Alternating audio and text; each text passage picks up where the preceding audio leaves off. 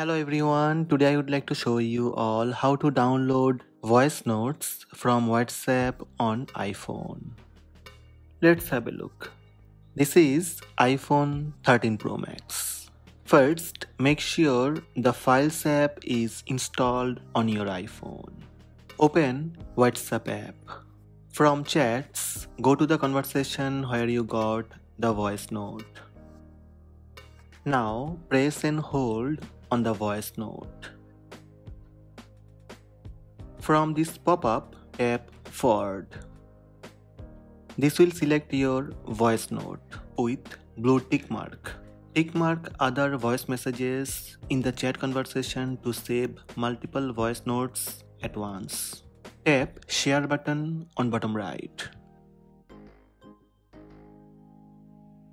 Tap the Save to Files option from the iOS share sheet.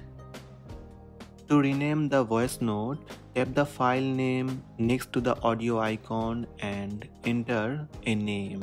When name entered, tap Done on top right.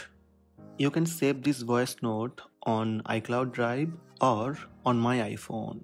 Tap On My iPhone and select a folder to save WhatsApp audio files to your iPhone's local storage. Tap Save at the top right to save the voice note to the Files app. That's it. You can now open the saved audio file anytime using the Files app. Open Files app from Browse section. Tap On My iPhone. Tap Saved Audio File to open. Then tap Play. So these are the steps to download voice notes from WhatsApp on iPhone. Hope this video helped you. Please subscribe my channel by tap subscribe button. Also tap the bell icon to receive notifications about all new videos.